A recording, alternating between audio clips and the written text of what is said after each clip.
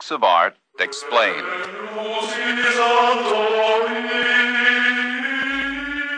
The Merode Altarpiece.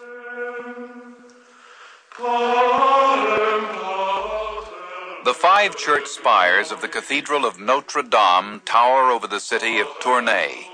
Tournai, now in Belgium, was part of Flanders in the 15th century. Early Flemish art flourished here, perhaps under the dramatic impact of this very cathedral.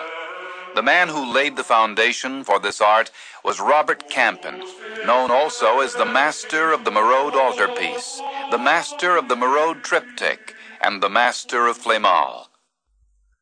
Flémal, a town near Liège, was also part of 15th century Flanders. Little is known about the origins of Robert Campin, but through the tracing of an earlier work of his to Flémal, he received one of the names he is still known by, the Master of Flémal.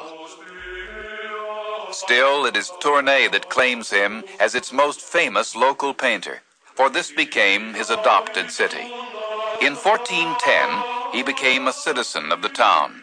Here he spent his most productive years, and here he died. Workshops in the Middle Ages provided an apprentice with the background to learn his craft under a master painter. The apprentice in the background is learning how to grind pigments. Robert Campin was a master painter with a workshop that attracted students from many parts of Flanders. In a workshop very much like this one, the Merode Altarpiece was begun.